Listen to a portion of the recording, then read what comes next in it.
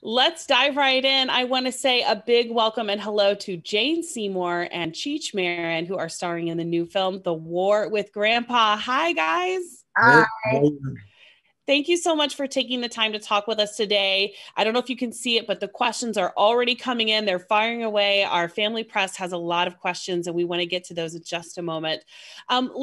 First of all, let's start off by talking about just how much fun this film is. Cheech, let's start with you. Your interactions with Christopher Walken and Robert De Niro were so fun and really very entertaining. Tell me a little bit about filming those scenes with them. well, I had to stop myself from being in awe all the time and get the words out, but it was great. I mean, it was a simple scenes, the first ones we saw. We walked and talked. I could do that. And they Yes. apparently could do that too. So, it worked out okay. It did work out okay. It did work out okay. And Jane, I personally just want to know like what your beauty secret is because you look amazing. But I also want to hear from you about working on this film. What made you decide to want to be a part of it? Well, I mean, to play the potential love interest of Robert De Niro is, right up there. Sign me up. No. To be in a movie with him and Chris and Cheech and Uma and everybody, the cast was just so spectacular. And it was just a really, really cute movie. I just thought I could have a lot of fun with this one. And I did. You absolutely did. And that definitely came across. All right. So I want to get on over to our family press outlets. They have a lot of questions for you guys. Megan Cooper. Megan, if you want to come on camera, she has a question for Jane. Go ahead. What we were just talking about, Jane. What? Yeah. So Jane, you have this wonderful garden at your home and you grow some of your own food. And I was wondering if your grandchildren like to participate when they come over to visit you. I do. They're actually in the other room with the food. If you want the visual, they'll carry it for you. But yes, we've just been eating together. We've got these huge heirloom tomatoes. One of my granddaughters, Willa, just made a cocktail from everything she found in the garden. So it had mint and guava and strawberry guava and lemon and gosh, everything. And but we grow everything organically. It's very healthy, and the kids love all that too. All right, and Cammie Allen, Cammie, if you want to jump on screen here and ask your question about the dodgeball scene. Okay, let's chat about that epic dodgeball scene because it was ridiculous in a good way. Did you guys both fully participate or were there any stunt doubles? There were stunt doubles, but I personally participated an awful lot. I mean, falling down and being trampled, yeah, that was me. But I think there was one bit where somebody threw themselves, supposedly me, against the side. I can't remember if that made it into the film or not, but there was someone dressed as me, but mostly I did my own. I did all my own jumping and throwing and all of that kind of stuff. What about you, Cheech? Well, actually, I was Jane's stunt double with a wig. I was going to say that. All you needed was a wig, right? I needed was a wig, and the ability to hit a wall hard. No, I mean, I was terrified of that scene because of certain injuries, and I didn't want to reactivate them, because that's a dangerous. When I first walked into that room, I said, somebody's going to get hurt in this room. I hope it's not me. All right, and then Kathy, Bel Air Mommy, do you have a question? Kathy, are you there? There she is. There we go. Hi, thank you. You guys, the movie was absolutely awesome. And I wanted to know from both of you, what drew you to your character and what did you take away from your character and or what do you feel like you added to the characters you played in the movie? Thank you. Well, I was playing someone who was working in a store, right? Like a Best Buy, or I can't remember what it was, or Fry's or something. And I had my uniform on and it was my first day and I was a little concerned about, I didn't know how to talk to Mr. De Niro. I said hello and he was kind of quiet. So I thought, I won't crowd him. And the next thing I know, I actually was working at Best Buy or whatever it was. And people kept coming up to me with their goods saying, can they get an exchange? Could they get a refund? This thing's broken. Where's the warranty? Where do you find this? And I was so busy dealing with personnel and people and clients that they then said, we need you on set, Jane, for the scene. Oh, sorry, got to go. I'm actually here acting. It was, so that's when I knew I'd really pulled off my role. because nobody recognized me. They thought I was actually an associate at the company. But I had the best time being kind of one of the guys, which is what I sort of was as part of the team. And you know, to be behind the scenes waiting and talking and listening to all three of these guys telling their stories of their lives and what's been going on in movies. I mean, it was just magic. Awesome. Okay. And so Donna, let's see. Donna has a question. Donna, if you want to jump on and ask about, she has a question about some of the humor and the emotional moments in the film. Hi, great movie, guys. Yeah, there was a lot of humor and some emotional moments. And I was wondering, and this was for both of you, what was your favorite or most touching scene in the movie, whether you were involved in that scene or not, and why? Well, for me, it was watching Robert De Niro sit in a rocking chair and look out the window with that music on, that era of and just missing his wife. As I said not a word, and I was like, wow, it was so slight, the conveyance of emotion. I mean, but it was really powerful. Yeah. I would tend to agree. You know, sometimes less is more, and I think that really also set the tone for the whole piece, because you did know that he was lonely and he, you know, was having a problem. I loved, you know, obviously the scene that I did with him where he kept, you know, trying to scan things and couldn't get this thing to work, and the frustration of like, why do I have to do this with a machine when I've always have a woman, a person, a human being that I can talk to, and just like, I'm done. I thought that was really quite wonderful, because I know how that feels, you know, and how easily you can walk out thinking you paid and somehow you hadn't pressed the right button. Easily done. Yeah. Awesome. Thanks, Donna. Thank you. Okay, and let's move over to Sarah from Scoop Show. She has a question about your careers and whether or not you're a fan of each other. So go ahead, Sarah. Hi, everybody. Hi. Well, I would love to know, obviously, you both are super successful people, know you by your names, your household names, and iconic. Well, I would love to know, Jane, were you a fan of Cheech and Chong's movies? And Cheech, were you a fan of Dr. Quinn, the Medicine Woman? Great question. A great question. Actually, yes, very much so. And you know, he used to live nearby me in Malibu, so I'd see him from time to time socially. And my ex brother-in-law was up in Smoke. Is that the one he was in? And Nice Dreams. Nice Dreams. There you go. So I have to catch up on more of my Cheech movies, but I think he's brilliant and he's a wonderful man and he's so much fun to work with. And I was obviously, of course, a fan of Jane's from Dr. Quinn, Medicine Woman. I think she's going to do a reboot with Dr. Quinn, Emergency Medicine Woman. I did medical marijuana, you know. Medical marijuana. I did morphine as well. I mean, I was just touching in on that Breaking Bad world. Maybe there's a crossover that could happen there somehow with Cheech and Chong.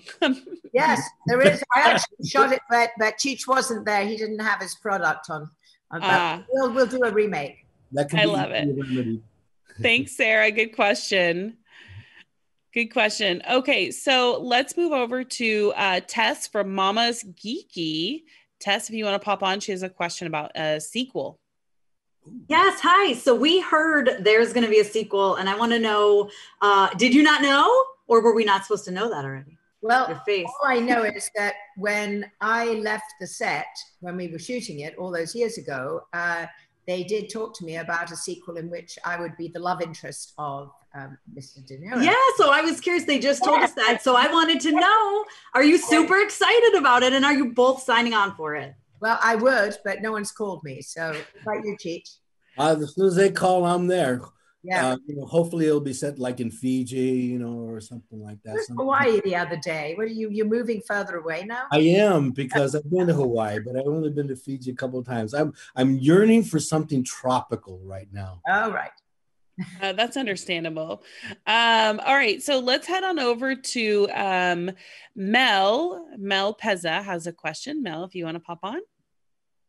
Hi, I was just wondering, this is such a funny, lighthearted movie in such dark times that we're living through. What do you think, what do you want your audiences to take away? Families going to see this movie together. What do you want to take away from that and bring joy and stuff like that to such a dark time we're all living in? I think this is the perfect movie for right now. I think the timing couldn't be more perfect. You know, this is something that whether you can physically be next to one another watching it, or you watch it and you know, get together on Zoom and talk about it. I mean, I can't wait to watch it with my grandchildren. I think it's something you watch over and over again. It makes you laugh out loud, and it's as interesting and amusing and poignant for all generations. That's what's clever about it.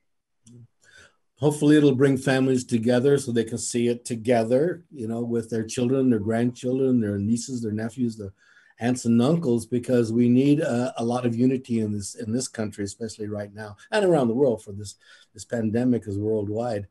So we hope that we can add something positive to that. And I think we did. Yeah. I think so too. Okay, let's head over to Mandy. She doesn't have her name in there, but it says Mandy for you. So Mandy has a question about dynamics. There you go. Hi, Mandy. Hi, guys. I just got to say first, Cheech, my son loves you, which got me to thinking, I don't know what movies he saw with you in, but he loves you. It could have been a good one. Yeah. So this movie, I mean, on screen, it was like the two groups, right? The old schoolers versus the kindergartners, kind of. I just wondered, off screen, what were the dynamics between you and the younger kids? They were generally in school. Yeah. Which is where they should be. We would. But they were absolutely wonderful. They were lovely when we had a chance to actually see them and talk to them. But, you know, they work, and then they do school, and that was it. All right, so let's head on over to Robin. Robin, did you have a question for Cheech and Jane? Yes, hi. So the movie was full of so many comedic, funny moments. I want to know, were you guys allowed to do any ad-lib or improv, and how much of that made the final cut? There's especially in a comedy, there's always going to be moments, most of the moments, where there's some sort of ad-libbing going on, because comedy has to be surprise. You know, you have to be, so about the 15th time you say the same line, there's no surprise there. And so you know, the tendency is always to ad-lib within the framework of getting the information across. But it was fun. I'm sure I ad-libbed like the original script at some point. I can't remember. I know I ad-libbed, but I can't remember because I only saw it once, whether they were ad-libs or they were actually scripted. But we definitely had a lot of fun ad-libbing, and they're all ad-lib pros. So, you know, there was probably a lot of really funny stuff that didn't make it to the final movie too. I bet. Like Shay. Oh, sorry. What was that? Like the shower scene didn't make it. The shower scene didn't make it. Oh, okay. It'll be in the Blu-ray DVD. Yeah. All right, Shay Wiley has a question. Shay, if you want to pop on and ask your question. Sure. Hi, you guys. I also really had to say that we love Cheech in this movie as well. And we love the dialogue between De Niro and Cheech and the scene at the Sky Zone. But I wanted to know what you guys thought. What was your favorite scene, and which one did you love the most? Which one did you like filming? I think for shooting, that Sky Zone was, you know, a lot of, it was fraught with a danger. I was terrified during the whole thing. But you know, it was going to come out good. You knew it was, because how could you not have fun in a bouncy house trampoline deal, you know, playing dodgeball? I mean, that's... Yeah, it was a certain kind of lunacy too, because we were all pretending that we were completely fit and able to do all of these things. And I was convinced we were going to be taken out of there on stretchers, but we had an enormous amount of fun doing that. It looks like it was a lot of fun. Angela Camacho. Angela, if you want to pop on, she has a question. Hi, y'all. Thank you for having me. I have to say my family absolutely loved this film. The film actually inspired my son to play a little prank on his sister. He put a little hot sauce in her coffee the other day. So you can hear her in the background. She wasn't too happy about that. But Cheech, I am a huge fan. I've been watching your movies since I was very young. Probably shouldn't have been watching them as young as I was, but I had teenage, older, siblings, and they would watch your movies, which I love, by the way, and I still appreciate them. Cheech, what was it like playing Wingman Danny? And are you a prankster with your family in real life? Playing with who? Oh, Wingman Danny. What was it like being the wingman in the movie? Oh. And are you a prankster in real life? No, I'm very straight. And off camera, I'm very, well, not really straight, but, but other than what you see, it was great. I mean, you're playing dodgeball with Jane Seymour and Chris Walken and Robert De Niro. How could you not have fun? What'd you do? Play dodgeball with Robert De Niro. What'd you do? Awesome. Good question. Thank you. Okay, Patty has a question. Patty, if you want to jump on. And then Angela, turn your video off. Yeah. Hey guys, we heard from the Pert family a little while ago, as particularly about how hands-on Trey was with this whole film. So my question is, what do you think about the next generation of filmmakers like Trey? And how was that taking direction, or I think he got it. They said executive director credit as the youngest. Was executive producer. He was 11. Producer. Yeah.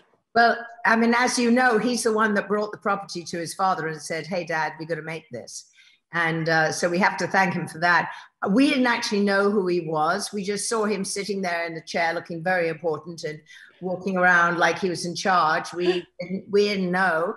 And then at one point he came up to Mr. De Niro and just said, "Good job." And I went, "Okay, that's interesting. How's that one going to go down?" Yeah, that made his laugh.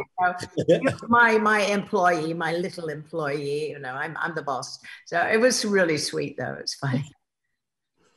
Awesome. And then Cheech, what did you think about having this 11-year-old executive producer? They said that Guinness is going to award him with give him some recognition as being like the world's youngest executive producer.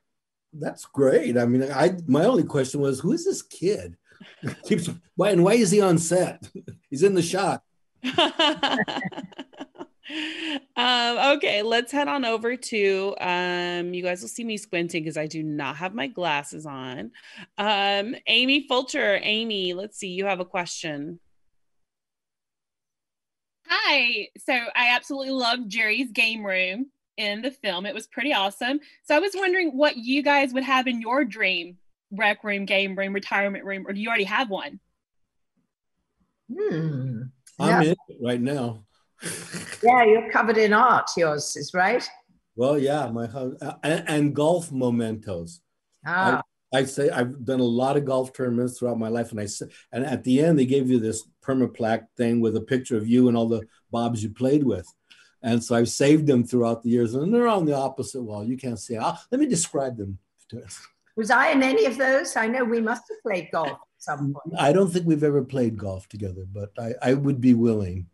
No, we did once. I remember, not together. I was in front of you somewhere, I think in Hawaii or something, and I got a great shot, and you screamed. Well, you've forgotten. I have never forgotten. Forget that. But I in my game room is literally the entire house. So anywhere in the house, you will find paints, paintbrushes, pencils, paper. That's it. All right, let's see. Tanya has a question for Jane about her character. Tanya, if you want to pop back on. Hi there. Hi. Jane, I loved the sass that you brought to your character. Are there any qualities that you share with Diane? A great admiration of Mr. De Niro, I suppose. No, I'm kind of spiky like she is. I'm not afraid to get up and jump and throw and do whatever it takes. I'm game. So I've got that. Yeah. I have no doubt that you have a little bit of that sass personality as well. I bet it's so much fun to hang out with you guys. I know it's definitely been a joy to hang out with you all today. Thank you so much, Jane and Cheech, for taking the time to share with us about your experiences and your roles on The War with Grandpa, which opens in theaters on October 9th. Thank you so much to all of our family press who has joined us today. And we hope you guys all head out to see the movie when it opens. Bye, guys. Have a wonderful Saturday. Bye.